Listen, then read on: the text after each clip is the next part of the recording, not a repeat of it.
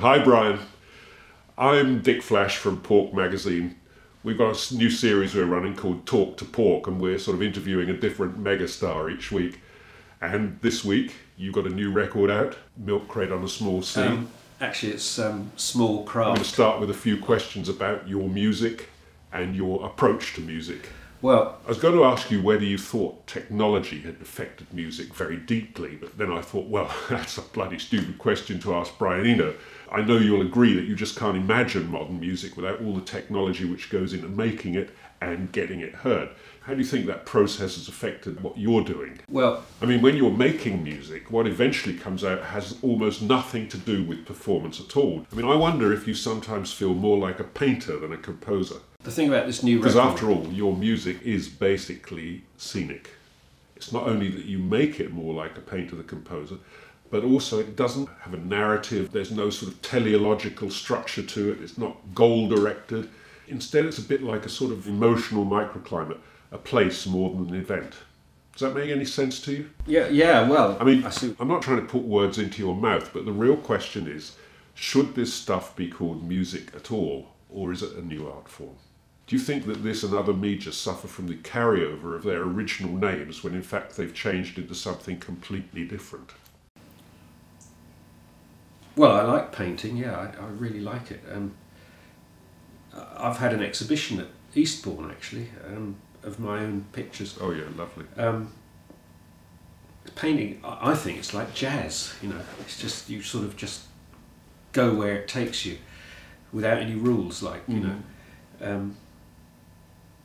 But anyway, you said something about media. Well, you know that thing McLaren said, the media is the message. Do you mean McLuhan? No. The bloke who started the Sex Pistols. Oh, sorry. Yeah, amazing guitar sound.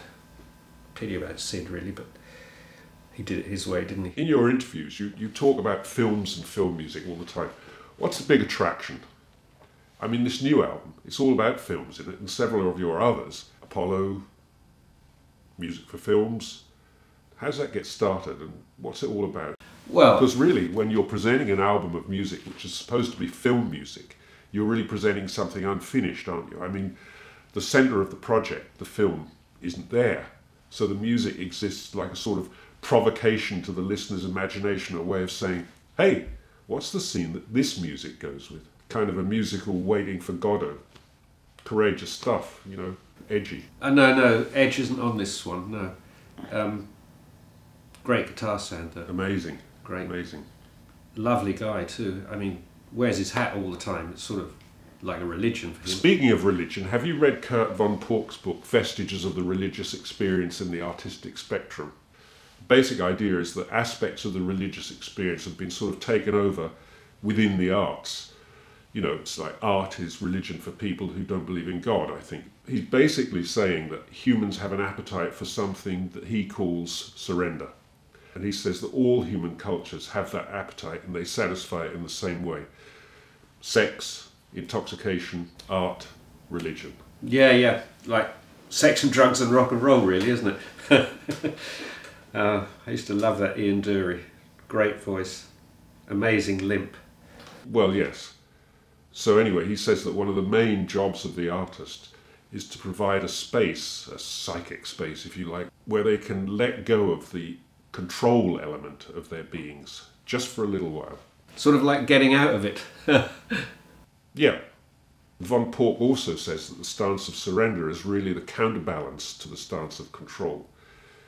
He says that as a species we're much too involved in the control aspect. We spend too much time in that side of our brain. If you want to observe the world holistically, you have to be inside it and not outside of it, trying to control it. So it's a kind of ecological position, really. Art as a way of becoming integrated with things. I mean, does that ring a bell with you? Well, yeah, I mean, I love ecology. I'm so into it. I read about it all the time. I knew you would. I knew you would. It's obvious from your music that you care about the planet. But, you know, you've been in the business for decades now. You must have seen a whole lot of changes in all that time. Is music really different now from when you got started in the 1930s? Oh yeah. I mean, the music's changed totally. totally. I mean, D minors, for example, we never used to use D minors. Hated them. Couldn't get into it at all. And the haircuts, you know, totally different now. I mean, look at Annie Lennox. Up and down like a bride's skirt. Red, white, silver. You never know what she's going to be next. You can light a bloody disco with her. Lovely girl, though. Fabulous neck. And I mean, the business, you know, the internet and all that must have changed everything. You know, music, you could say, has gone through another evolution. It comes out of the net like for free. You don't pay for it anymore. It's like water turning on a tap. I'd like to remind you that it's an offence under the 1956 Copyright Act to copy or distribute music or recordings for profit or to avoid due and proper payment in accordance with Schedule 14 of the 1911 Copyright Provisions Act. Provided there's a person commissioning the making of a sound recording who pays or agrees to pay for it in money or money's worth, and the recording is made in pursuance of that commission, that person, in the absence of any agreement to the contrary, shall, subject to the provisions of Part 4 of the Act, be entitled to the copyright subsisting in the recording by the terms of the Act. But, you know, I'm cool about it, really, you know. It's no big deal as far as I'm concerned. We had this thing a few weeks ago. There was a 13-year-old kid. We found out he was downloading some stuff of mine, and of course the legal people, as they always do, immediately wanted to take it into court, and I said, hold on, let's chill out a little bit, shall we? This is just going over the top. And in the end, we just sent one of the roadies round and smashed his bike up. Oh, that's very thoughtful. I mean, he must have been relieved, you know, no criminal record and all that. Well, yes and no. Unfortunately, he was still on the bike. Anyway. You know, the law's the law, and I got Jane to send a photo to the hospital. Signed it. Just to get back to music, you've been a very active collaborator throughout your career. Devo, Talking Heads, Bowie, Harold Budd, John Hassell, U2, Coldplay, the list goes on and on and on and on. Gavin Bryars, Phil Collins, Tommy Steele, Al McCogan, Petula Clark. Now on this record, you're working with Leo Abrahams and John Hopkins.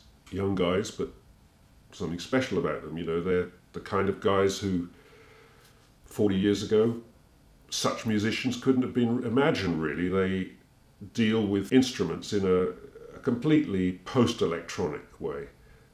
There's no borderline for them between real and virtual, or between musicianship and sonic craftsmanship.